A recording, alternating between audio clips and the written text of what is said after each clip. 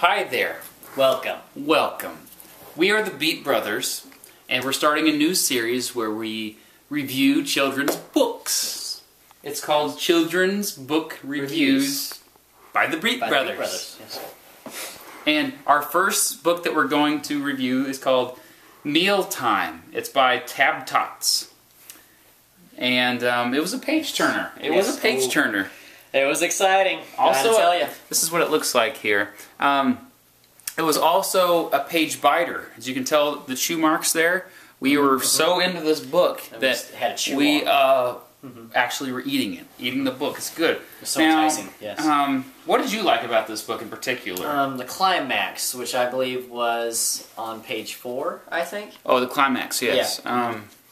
Let's see here, page 4. I can't count that out. Yes, where it said bread. Yeah. Oh yeah, man. See, I was wondering when before that they were talking about pasta. Yeah. And I just didn't know what to expect after. Yeah. Well, pasta it's in the same food group as bread. Yeah, but you still would not see it coming. You wouldn't expect it. You still wouldn't the same food group. And so after I read about the bread, I was like, what the heck? What the heck is next? I know. And sure enough, they outdid themselves.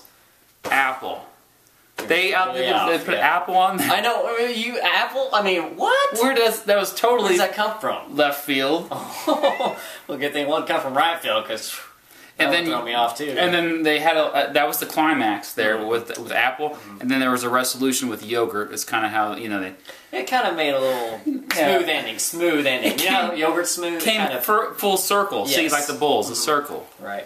And then obviously on the back of the book, there's lots more words than's actually in the book. Yeah. It's a good plot. I strongly recommend this for any 13-month-olds. Yeah, baby. Yeah. Or just really stupid people. People with really low IQs. Yeah.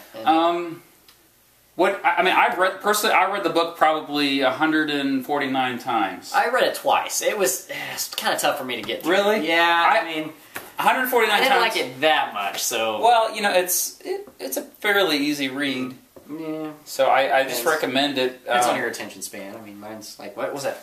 If you also like to eat books, it tastes good. The taste was great. Yeah, that's. I think I chewed on it more than I actually read it. Yeah. Because of, It tastes like cardboard. Yeah. I mean, that's everybody's favorite flavor. Yeah. But anyway, so pretty much you've seen the entire book. So who's the author on this? On this one? Tab Tots. It's a series. Tab Tots is a series, but I don't know. It's unknown.